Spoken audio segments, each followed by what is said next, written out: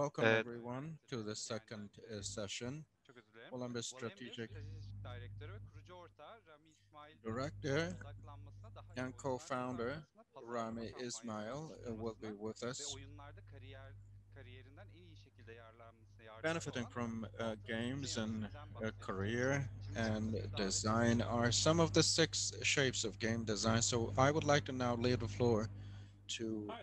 Miss Hi, hello, Ismail. welcome. Thank you for having me. Thanks for joining, thanks for participating. So you can start anytime you want. You can start sharing your screen right now. I'll be here if you need any help. Okay. Then let's get started. I wanted to talk. I wanted to talk a bit about the 6 shapes that I use to help me guide my game development and to help me guide my creative thinking. So I have a little presentation for you. I'll go through it a little quickly, so we might have some time for Q&A.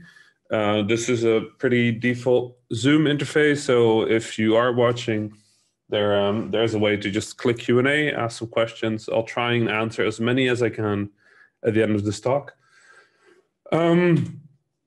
So we're going to be talking about the 6 shape of game design, the 6 shapes that I've learned over my career that have helped guide me become a better game designer. Before we start, my name is Rami Ismail. I used to be one half of Dutch independent game studio Vlambeer. Right now, I am an independent consultant and contractor. I'm also known as an industry ambassador. I'm best known for my work on Game Dev World, Press Kit, Indie Mega Booth, Indie Fun, the IGDA, and Vlambeer. So, to not waste too much time on who I am, let's get to what I do. These are the 6 shapes. And the 6 shapes are methods of thinking. Like, don't get me wrong, it's not just the shape that's important. It's a combination of the shape and what it represents, right? So we're going to go through each of these 6 and talk about why they matter and how they can help you be a better game designer. So we'll start with the first shape. And the first shape is really simple. If you are a game developer, you're working in a field called human-computer interaction. A human-computer interaction is the way a computer interacts with a human. Now, the human-computer interaction model is extremely relevant for video games because it defines the way information travels between a computer and a person, and how information travels from a person back into a computer. So for example, imagine that in the top right arrow, we have the player. Player. And then the player has an input based on what they want to do. And then the input goes into the game. And then the game has an output. Right? You can simplify this whole thing by looking at it like this. Now, the player has an intent. They have an understanding of what is supposed to be happening in the game. Based on that intent, they give an input. That input is a button, but it might also be an analog stick. It might be a trigger. It might be many of those things. Anything that the game can read, connect, webcam, sound, whatever, counts as input, right? Now the input goes into the game and the game processes that input and creates a delta or a changed state. What is happening in the game changes based on your button. If you press up, the coordinate of your character changes, right? If you press space, the character might start to jump. If you click the mouse, the character might shoot, right? Then the delta is communicated to the player via output. And the output is your graphics, your audio, your haptic feedback, whatever it is. All that information goes back into the player. Now, what is really important to understand about our job is that the entire video game, everything about the video game takes place here.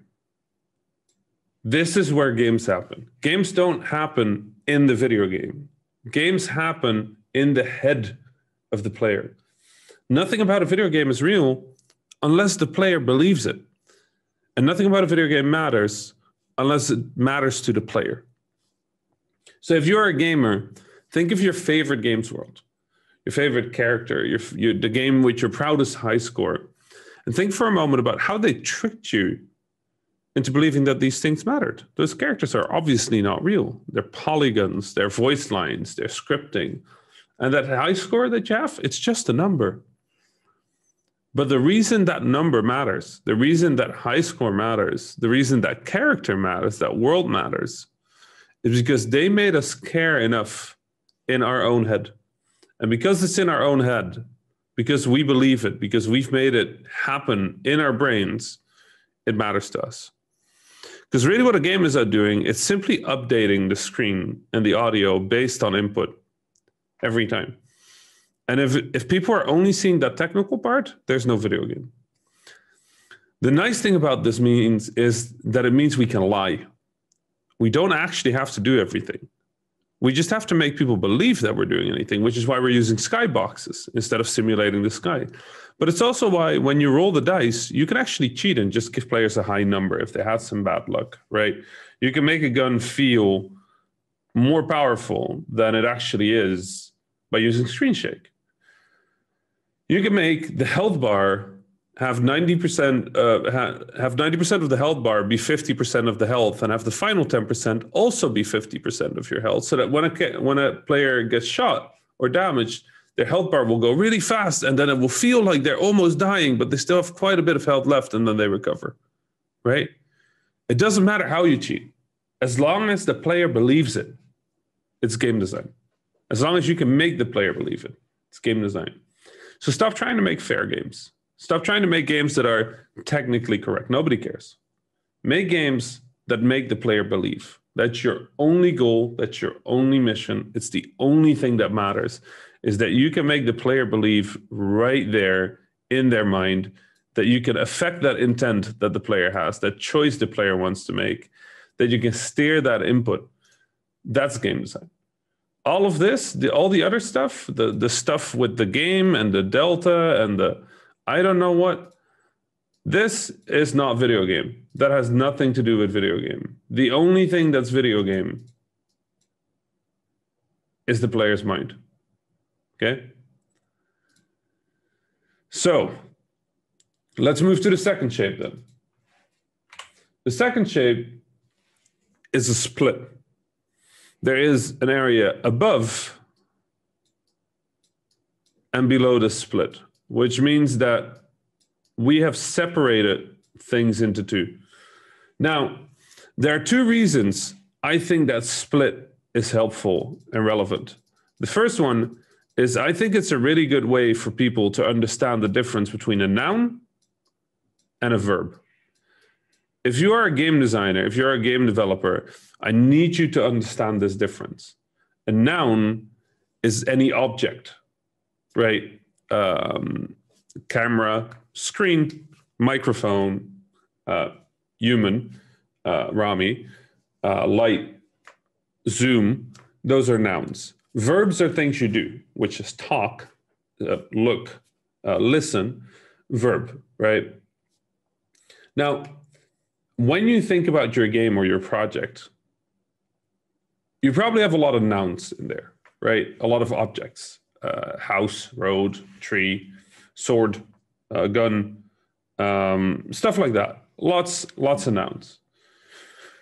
You might also have some verbs, walk, jump, fight, race, stuff like that, drift, whatever, right?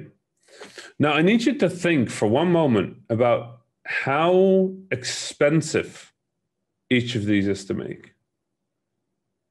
How much effort does it cost to make a noun? Well, a noun, it costs money, it costs time, right? A verb, however, costs a lot more. Verbs are the expensive part of game design. Verbs are the part of game design that can really mess your game up. So when you're making a game, think about how can I minimize the amount of verbs that I'm using while still delivering the experience that I want to deliver, right? Do I really need item management? Do I really need double jump? Do I really need talking to mind reading? What do I need? Because every time you add a verb, it becomes more expensive to add another verb. When you're adding a noun, the cost is pretty linear. When you're adding a verb, the cost escalates. Every verb you add makes it more expensive to add more verbs. Now, I want you to keep that. I want you to keep that in mind, because it is so important to understand as a game designer the difference between a noun, which is content, and a verb, which is mechanical. Just look at your game design next time and try to look, what are we adding to the game? Are we adding a verb? Are we adding a noun? And if we're adding a verb, are we ready for the costs that verb will bring to the game, right? Okay, so let's move to the next shape then. The next shape is these circles. And these circles, I don't know who came up with the idea for these circles. I don't remember when I started using them, but I started using them many years ago to figure out a game design.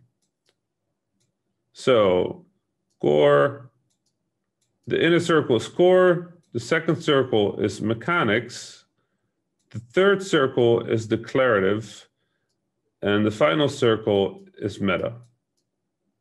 Okay? So the first circle is really simple. At this first circle, this inner circle, sits the core of your game, the heart of your game, the most important thing about your game.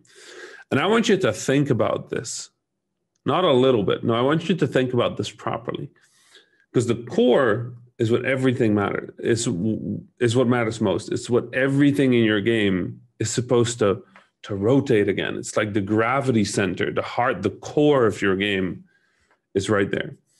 And a lot of people say, well, the game has to be fun. That's not a core. That's not a thing. That's like saying like it has to be engaging. It doesn't actually mean anything.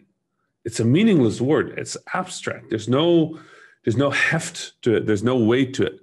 If you're going to make a game that's fun, you're going to make a bland game, a boring game, a generic game.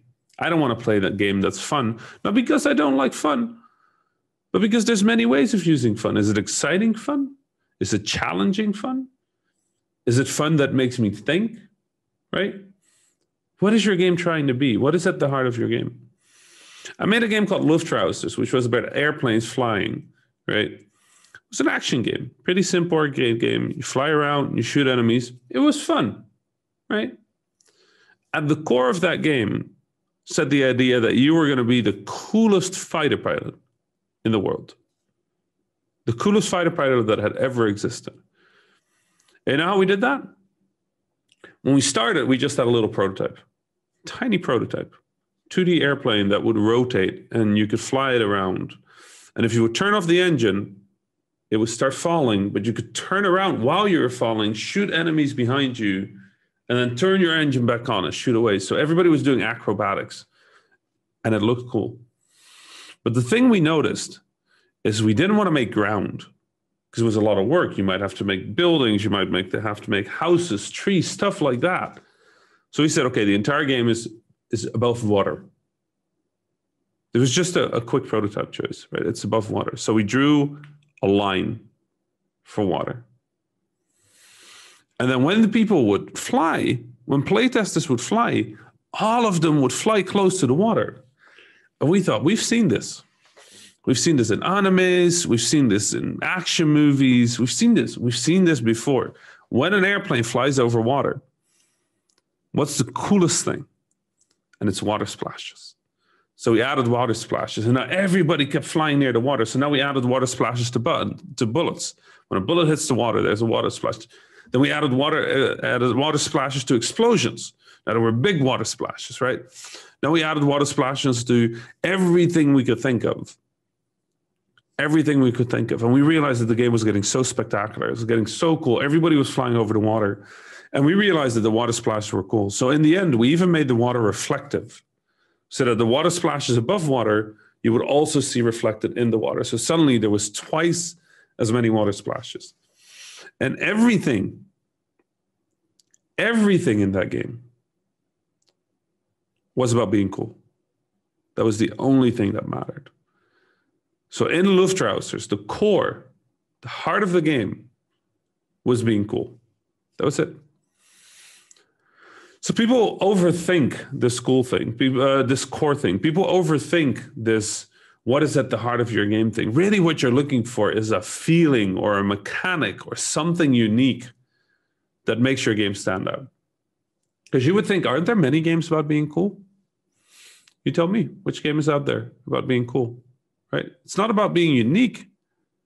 It's about doing something that's genuine and understanding what the idea, what the driving force of your work is, right? If your core is the same as 100 other games, I don't care. As long as you're sincere, as you're genuine, and you're focused, right? Now, the second layer, that's mechanics. Mechanics are about how the game plays. So in Luftrausers, the airplane game I talked about, the mechanics were very simple. If you pressed up, you moved forward. If you press left and right, the airplane would turn.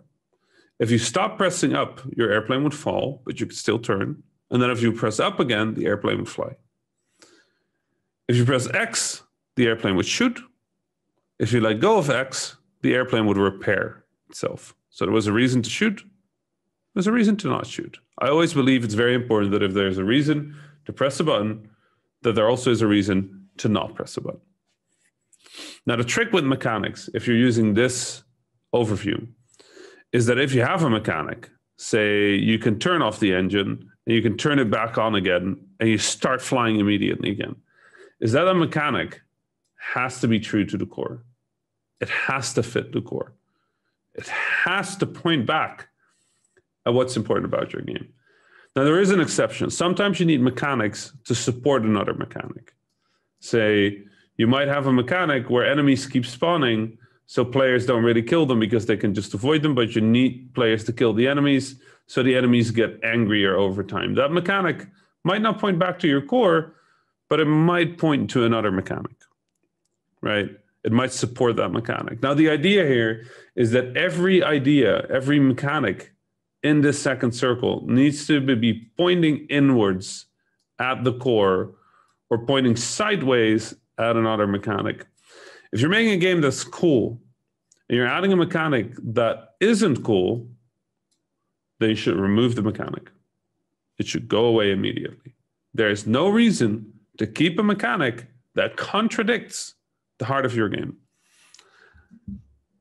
The next layer is your declarative layer, which is your visuals, your audio, your sound. It is the equivalent of the output layer over here, right? The declarative layer is very important because the declarative layer is what actually communicates the game into our player's brain. So the mechanics are the rules by which the player is playing, but the declarative layer is the way the player is understanding it. So in your declarative layer, it is very important that everything in this layer points inwards at the core, that it points back at the heart of the game, or that it points at a mechanic. Same thing. You look at what you have in terms of visual and you ask yourself, does this support the core or does it contradict it? If it supports the core, keep it in. So those water splashes, that is all declarative. Mechanically, they don't need to be there. They don't do anything. They're just visuals. But in terms of the core, in terms of what matters about the game, they are so important. In terms of the sound, we needed every weapon in that game to sound cool. We needed a soundtrack to sound cool. We needed the graphic style to be cool. We also needed the graphic style to be readable, because mechanically, that was very important, right? But you see how inwards everything is moving. And you could do that for any of my games. You could do that for Super Crate Box. You could do that for Ridiculous Fishing. You could do that for Nuclear Throne. It is always about everything pointing back inwards at the core, of the game. Then finally, you've got your meta. Your meta, we're not going to talk about that today, but your meta is your menu, it's your marketing, it's your screenshots, it's your Steam page, it's everything that is not technically part of the game, but is still part of the game. It's your trailers, your Steam page, your Switch page, the interviews you give to people about your game.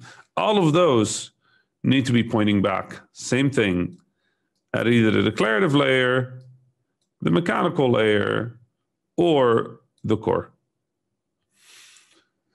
So if you have a very beautiful game, right, and that supports the core, then you should be talking about how beautiful your game is. If you have a very mechanically interesting game or a very interesting mechanic, you should be talking about that. If you have a game that has a very interesting core, you should mention the core. For Luftrausers, the pitch genuinely was be the best fighter pilot in the world. That was it. It was the whole pitch. There was nothing more. Just be the best fighter pilot in the world. So it doesn't have to be complicated. It just has to be simple to explain. The core of your game needs to be simple to explain. And the best way to get to the core is to keep asking yourself why somebody would play your game. What are they getting out of it? Are they going to feel clever? Are they going to feel challenged? Are they going to feel happy? Are they going to be social with their friends? What is at the heart of your game? What is that feeling? What is that heart that your game wants to avoid? If you don't know that, you need to know that. You need to figure that out. It's so important to know what you are making. Now, this next shape is pretty well known, but I'm going to go through it anyway in case you do not know it. This one is best known as flow theory by Mihaly Csikszentmihalyi. And the thing you need to know about flow theory is that we don't actually all agree about it. It is taught everywhere, and it's a good thing to know, but it's not necessarily true. Flow theory is very simple. It's the idea that if you have a challenge and you have the player's skill and you graph them against each other, that as the player becomes more skilled, the game should become more challenging. In other words, if a game is too simple for the player's skill level, they'll get bored. And if a game is too hard for a player's skill level, or gets too hard for a player's skill level, they get demotivated or frustrated. And the idea is that there is this golden line, this evolution of how hard the game is versus how good the player is, that is perfect. That in that state, there's a sense of flow, that feeling that you've lost track of time and that you're fully focused on the thing you're doing. Now, I need you to understand that game theory, game design theory, is constantly evolving. And that flow theory is generally disputed. But that at the heart of it is something that was believed for so long that somewhere there has to be a kernel of truth to it. That there's value in understanding the history of game design theory, because it might help you understand current game design theory or certain issues about your game. One of the ways I like to think about flow is that flow has to be this zone, but that what's more important about flow than staying on that line is that you have sort of like a wave. And that really, the more interesting thing here is the delta, is the change in difficulty. That this part, where the difficulty accelerates, will give a very different feeling than this part, where the difficulty decelerates. That when your player is faced with challenges, that it feels very different from when your player is faced with a relative lull in the challenges they face. I think in that regard, there's something really, really simple and powerful about this model. Not in that there is some sort of golden line to adhere to, but a way of thinking about what you are serving your player. What does it feel like when your difficulty does something like this? Or what does it feel like when your difficulty does something like that? Or what does it feel like when your difficulty starts very low and then ramps up? Is that fun? Is that pleasant? Is that nice? Do players feel good on that ramp? Do they feel bored by being in the same place? I like to think that a lot of this model is more about acceleration and deceleration than it is about the place you're in. The other way I really like using this chart is as part of the Dunning-Kruger curve, which is useful, especially for people that are new to games, in that it explains how confident people are about their abilities. So when you learn something new at the start, you know that you know nothing, right? You know nothing, but you also know that you know nothing. If I give you an instrument that you've never played, you're not going to go like, I know how to play this. You're going to, oh, what am I supposed to do with this, right? Now, you might practice a song or two on YouTube, and your understanding of how good you are will grow much faster than how good you actually are. You might play Wonderwall by Oasis on a guitar or something. You might think you're good. You might think you're good, but you're not. Obviously, you're not. You've played one song and you've based it on a YouTube tutorial. So when you learn more songs, you might start to realize like, oh, I'm actually not that good at this.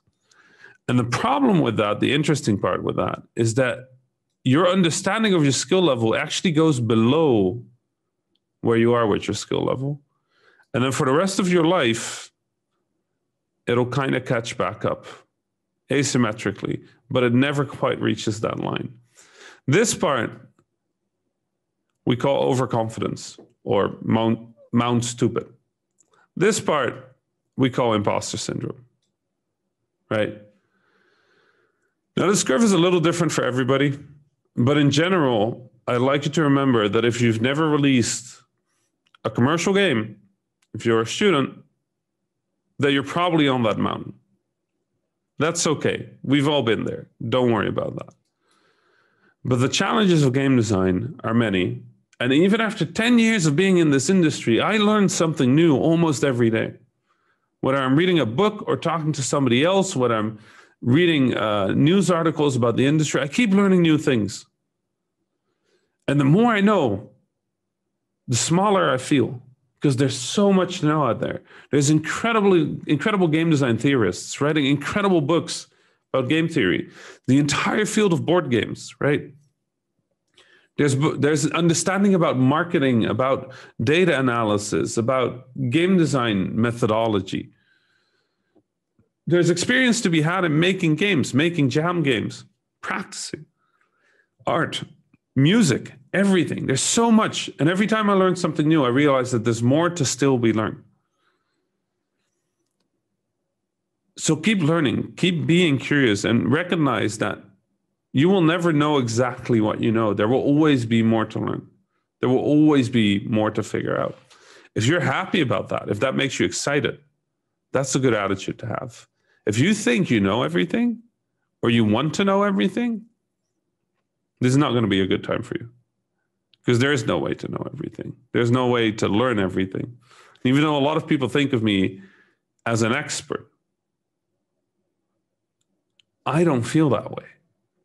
I feel like just a game designer, just a game developer, trying to learn new stuff every day. That curiosity, according to a lot of people, that curiosity is what makes me good at my job. Not the knowledge, right? Not the experience per se, although that helps, but the curiosity. If you keep that curiosity, if you protect that curiosity, you'll be fine. The next shape I want to pull your attention to is the mechanic dynamics and aesthetics framework. And like flow theory, I actually do not like the MDA. I personally don't quite believe in it. But the thing you need to know about the MDA is that you've got mechanics, dynamics, and aesthetics. And the thing I want to point your attention to is that when you look at it, Your mechanics are just the rules of your game, the actions, the behaviors, the stuff that you want to put your player through, right? So this is your mechanics. The aesthetics is very important. The aesthetics is the feeling, the texture of your game. And just like my core model over here, it is important that you understand that you can't use fun. You can't use gameplay. The MDA creates a number of possible aesthetics for a game, like sensation, fantasy, narrative, challenge, social fellowship, discovery. There's many of them, right? But they're specific words with specific meaning. Now, between your aesthetics and your mechanics lives this interesting thing that I think is the important part to take away from this model. It's your dynamics. And the dynamics are the behavior of the player as they're playing, as they're interacting with your game. The player's doing certain things because the mechanics force them to, and the aesthetics make them want to. And this right here, this is that. This is that player. This is what's happening in the player's head. This is the behavior that comes to exist when a player interacts with your game, right? Those dynamics are critical because that is what the player is actually doing. And if everything's all right, the dynamics are feeding back into the aesthetics for the player. They're making them feel certain ways. They're making them feel the aesthetic that you care about. The mechanics influence the dynamics. Now, what I like about this model and the epiphany, the thing it taught me was that we as developers, this is a terrible smiley face, we are sitting on this side. We are always reasoning from mechanics towards dynamics towards aesthetics. The mechanics are closest to us. They're the rules. They're what we tinker with. They're what our tool set is. The dynamics are generated by that. And the aesthetics are our goal. For the player, they actually sit on the other side. The player plays your game because it makes them feel a certain way, right? So they care about the aesthetics. And the aesthetics create dynamics, and the dynamics are informed by the mechanics. And we are sitting at opposite ends of how we look at that game. And because we're sitting at opposite ends, we can't say whether the game works. We can't say whether it's functional. All we can say is we think, theoretically, even if you've prototyped it, that these mechanics will create dynamics that will generate the aesthetic that we want. The only way for us to know is to play test. Is to try, to let people interact with the game. And when we do, we might get an insight in what aesthetic is driving the dynamics and whether the dynamics fit the mechanics. So this one is important in that regard. Now, finally, the final shape. And this is more of a philosophical shape. Good design, good development, good anything is not about being a better designer. It's not about being a better developer. I believe that being a better game creator is to be a better human. It's to be a more complete human. That's why I personally don't believe that you should be reading game design books all the time or playing other video games all the time. No, what I believe is that you should go out there and live an interesting life. Do interesting things. Do things you wouldn't do. Make games in genres that you hate. Listen to music you don't like. Watch movies that are old. Right? Go do stuff. Because when people say everything is a remix, they don't mean everything is A plus B. They mean that our brain does this thing where it's mixing information in weird ways all the time just to see what is useful as a mix. And how the creative process works if your creative process is correct, if your creative process is working, is that you always have a lot of everything. And that the trick of being creative is not about finding ideas, it's about focusing into ideas. Your brain has a million ideas every moment. A lot of them are bad. A lot of ideas are bad. Want to make a game? Have a game idea right now. Game about a dog chasing an airplane that's about to take off. It's a bad idea. There's no way it's a good game, but it's an idea, right? And there might be something interesting there. And the idea of focusing that down into something coherent, focusing that down into what is effectively a core for a game, right? That's creativity. So creativity is easier if you have more everything. So just being a better game designer, just being a better game developer is not enough. You have to be a more complete human. You have to be a more curious human. You have to have more knowledge as a human. That's how you become creative. Not through exercises, not through ritual, even though all of those things can help. But ultimately, it's about more everything. More everything. And then narrowing it down into something focused, something small, something worthwhile, something that can sit at the core of your game, that can drive a player, that can drive that aesthetic. Because when you think about this chart, really all of this is connected, right? This makes a core. The core drives your dynamics, right? It might be an aesthetic. Your mechanics, they go right here, right? Your mechanics are affected by the flow of difficulty. Your nouns are your declarative layer. Your verbs are your mechanics. Your mechanics are in the game, but your aesthetics drive what the player thinks. All of this is connected. And I'm not going to draw all of this out because I want you to think about how these shapes connect to each other, why these shapes connect to each other. Now, every time I give this talk, I make a quick photo of the end result. So I'm just going to make a quick photo of my screen. Give me 1 second. There we go. Very happy about that. I can just hit save. How long live Zoom. These are the 6 shapes that I use to be a better game designer, to be a better games thinker, to think about games more critically. Can I, for another game, figure out the circles, right?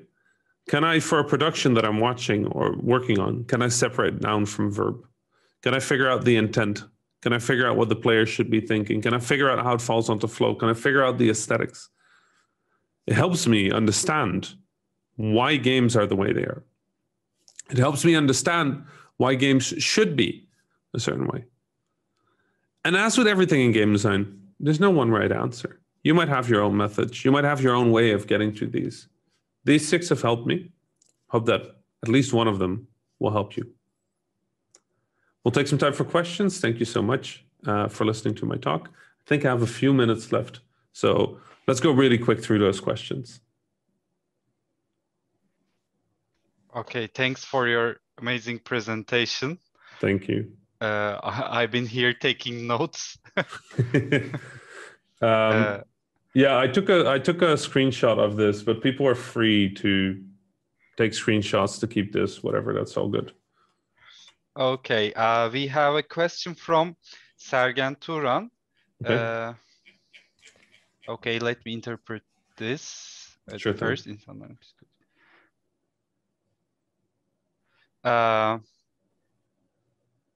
Is it logical that making games starting from human psychological wait for a second. No, take your time.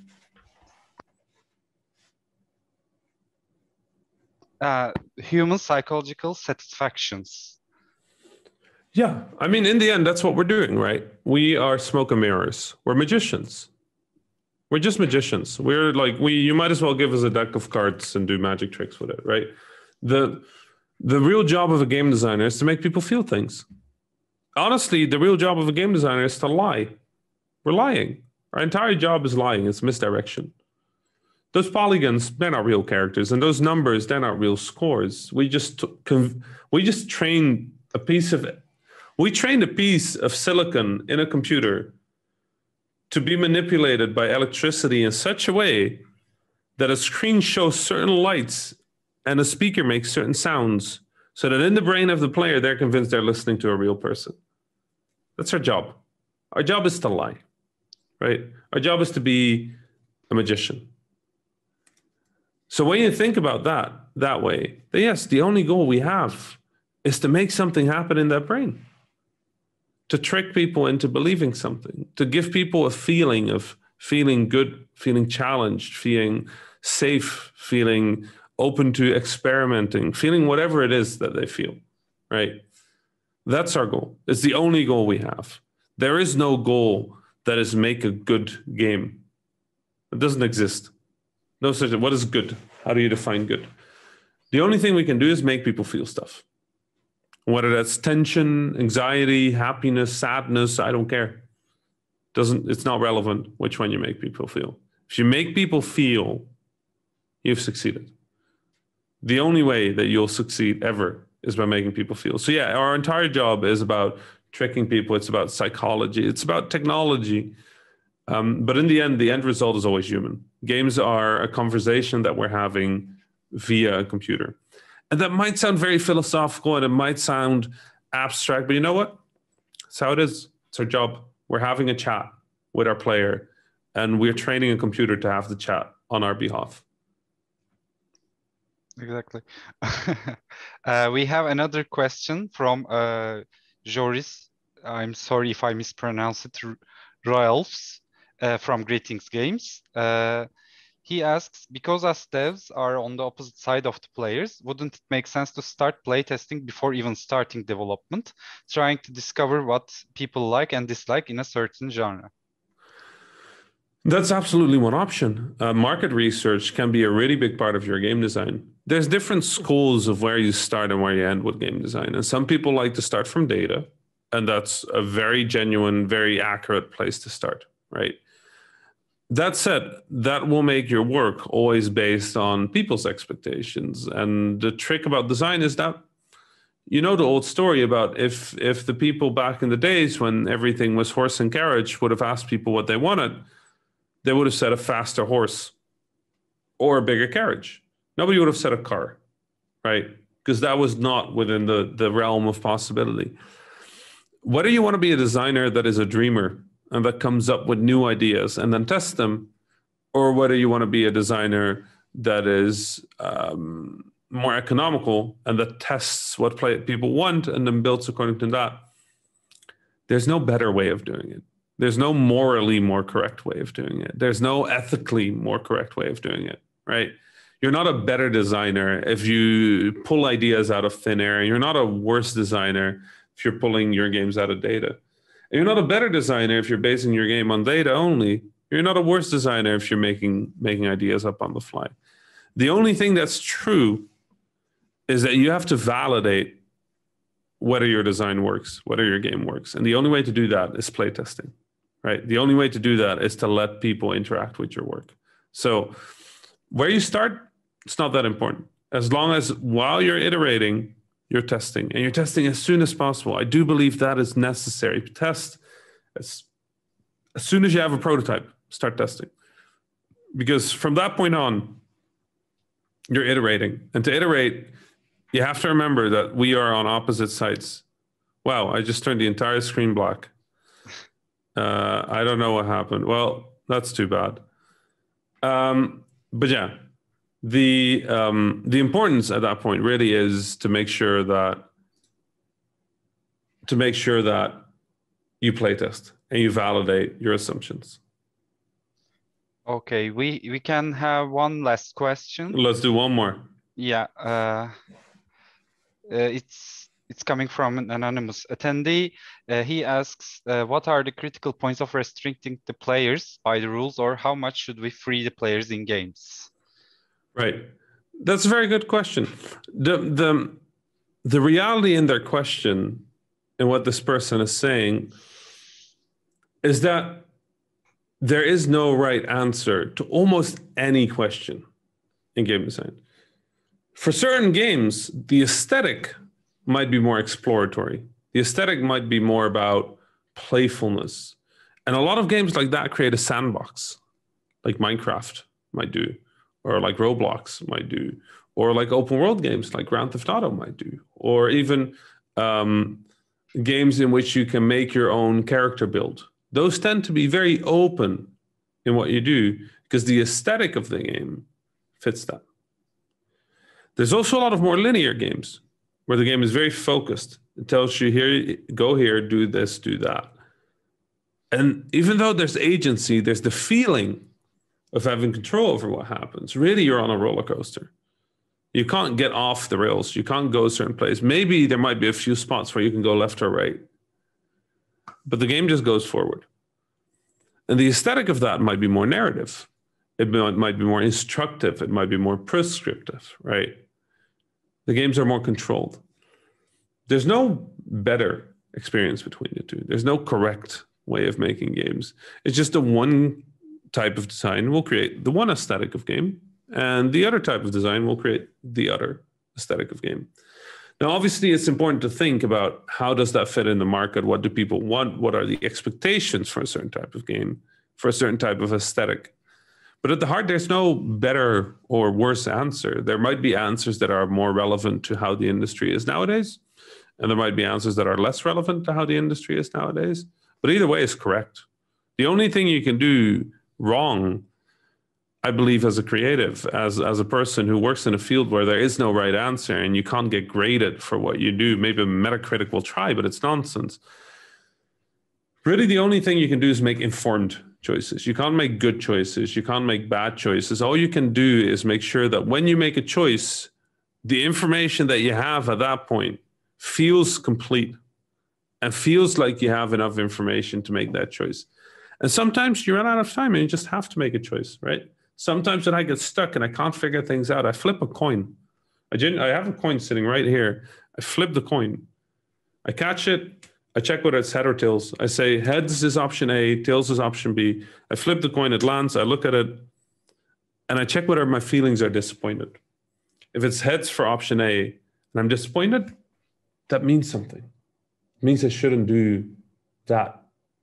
I shouldn't do that. I should do something else, right? I think that's important. That's important to remember. It's important to realize. So don't think about game design necessarily in terms of right or wrong. Think about how does this support what I'm trying to do? How does this strengthen where I'm trying to get? How does this fit in the market? How does this fit in my audience's expectation? If you think about games that way, rather than right, wrong, better, worse, right, correct, incorrect, you'll find that this is a beautiful craft. That it's not a craft about, it's not a flow chart. It's a medium. It's an art. It's a question mark. And that's the exciting part, is that it's a question mark. It's also the difficult part, because there's no right answer. Because there's no right answer, very frequently you might feel lost. You might feel confused. You might feel uncertain. But as long as you can go back to those 6 shapes and figure out where it all fits, why it's supposed to work, I think you'll find that you'll have a good time in video games. Okay, thanks a lot again for joining for your Sure amazing thing. presentation. Absolutely. Also, Bug Game Lab Bahçeşehir University founder, Bug Game Lab founder Güven Çıtak, he says hi, and it's great to host you again. A pleasure to be back. One more thing for everybody listening. If you have any questions that you were too nervous to ask, or you didn't want to ask them in public, or they're a little too complicated to do during a Q&A, if you are on Twitter, find me on Twitter, @THA_Rami. If I'm on Twitter, check out my pinned tweet. There's a link there that allows you to book a quick meeting with me to talk about your specific issue. It's free. Feel free to use the free 20-minute one, and we will talk about your game. I understand that this is, things have to go quick. We don't have that much time. Feel free to use that. I would love to help. Thank you so much for listening to me on your weekend day. I understand it's your weekend. I understand you're here because you care about game design, because otherwise you'd be, doing something else. So thanks so much for being here. And thank you to the organizers for giving me the opportunity to talk to you. It was an absolute pleasure. Thank you so much. It was a great pleasure to have you here. Hopefully we will see you again. Hopefully. On next events. Yep. Thanks again. Goodbye. Goodbye. Bye.